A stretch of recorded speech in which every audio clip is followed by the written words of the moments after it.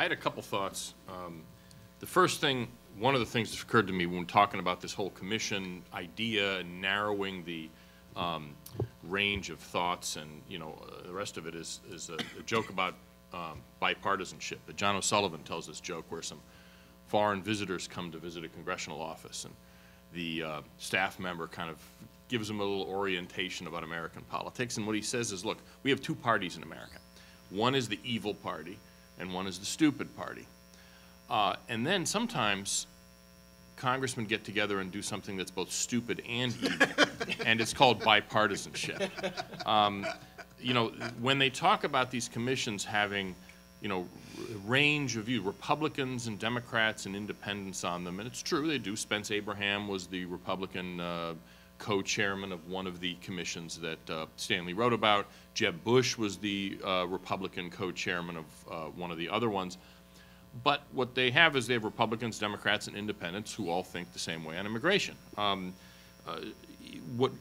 This whole idea of kind of depoliticizing the issue, what it really reminded me of, or I thought of it when I read about this no labels movement that or not movement, but they had a press conference this week. There's some effort to promote this group called No Labels. Let's not have labels. Let's just do what's right for the American people and move forward, blah, blah, blah. Well, what it was Democrats and liberal Republicans getting together and saying you shouldn't label us for the particular policy preferences that we have, and if you disagree, then there's something wrong with you. I mean, it's very similar, actually, to this whole dynamic that involved that these kind of task forces on immigration in particular exemplify. And Stanley actually, when he said the goal of them is to, or what they do, or what they potentially would do if the recommendations were followed, would be to remove the voice of the American people from immigration policy. But that's the point, in a sense. And it's the point precisely because there is an enormous elite public gap on immigration. In other words, I think what we see with these blue ribbon commissions is a manifestation of that huge gap. The Chicago Council on Foreign Relations has actually done survey research on this, and they found that on immigration, and they asked questions, sort of different aspects of the immigration issue in different ways, so it wasn't just one question, but what they found is that the gap between elite views and opinion leader views, elite views, basically the kinds of people who would be on these kind of task forces. The gap between elite and public views was bigger on immigration than on any other issue they polled on. Even things like support for foreign aid or support for the UN, where you would expect there would be a big gap between public views and elite views, and there was a big gap. Immigration, there was an even bigger gap. So what the dynamic that these task forces represent, I think, really is the elite talking to itself. And the reason they don't address some of these questions that Stanley highlighted and Hans referred to is because, they're just, when members of the elite talk to each other about immigration, those things just don't come up. I mean, in some cases, I think it really is an intentional decision not to address them. But I'm actually willing to give some of these people at least the benefit of the doubt that it's literally just not something that's on their radar. I mean, they have no conception that the astonishing lack of diversity in the immigration flow is a problem, or that it even exists. I mean, it's just not, I think for some of these people, they just don't get it. They don't even know that it's there.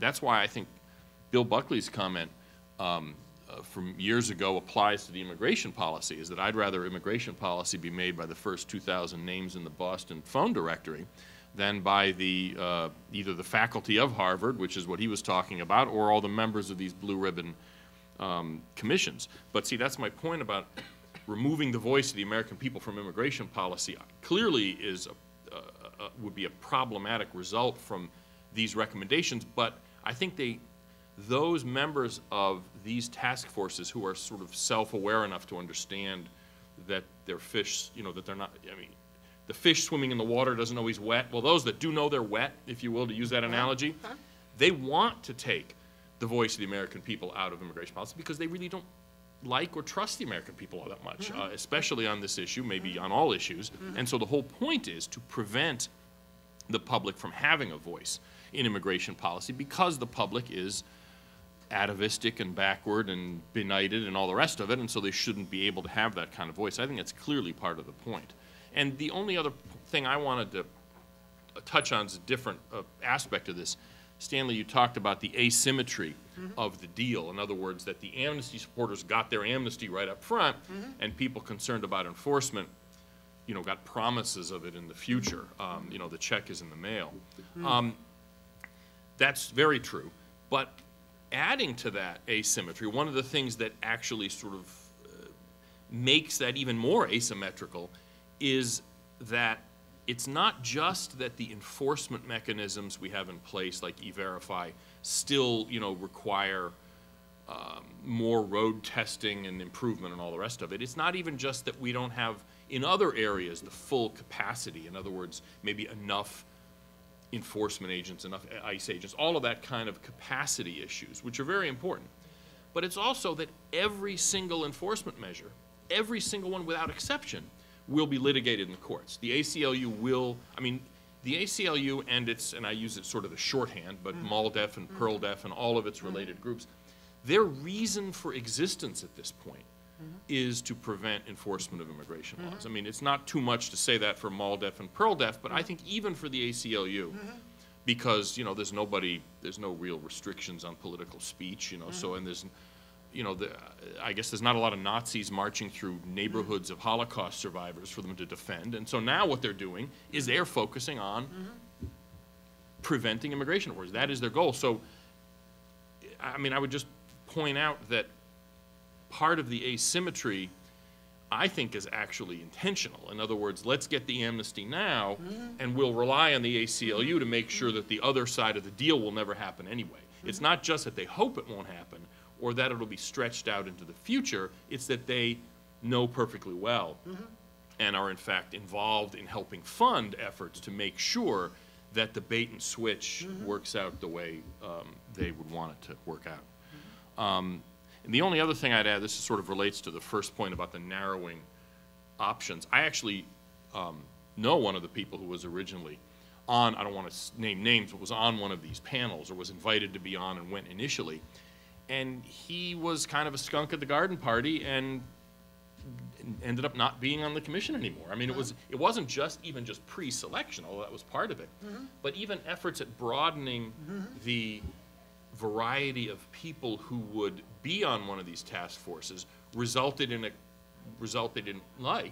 somebody who was too in favor of enforcement, and so he was kind of ostracized, eased out, and you know, sort of erased, sent down the memory hole. And so, I mean, it's, in other words, it's not even just an accidental result. It's not even a result of planning ahead of time. But when they're faced with someone offering them options that they don't want to address, then they sort of got rid of the person. So, I mean, it really is striking how narrow and how sort of almost blinders these kind of these specific task forces have had, as opposed to things like, you know, the debt reduction or the deficit task force that Simpson and I forget who the other one was, where they seem to actually have embraced a pretty broad, whether they endorsed it or not, whether I endorsed it or not isn't even the point. The point is they actually looked at a whole variety of options. That's right. The Democrat co-chairman. They looked at a lot of options, pretty much the full range of kind of realistic options, short of, you know, selling the Washington Monument or something. In other words, they looked at the real panoply of options. On immigration, you know, a whole group of the options are simply, you know, they're considered absurd. They're like, you know, Jonathan Swift talking about eating Irish babies. Well, obviously it's not serious, and so obviously any consideration of an immigration reduction, that's as absurd to them as Swift's recommendations, and so it's not even something that is on their radar in a way that's just not true with other commissions. So anyway, that's all.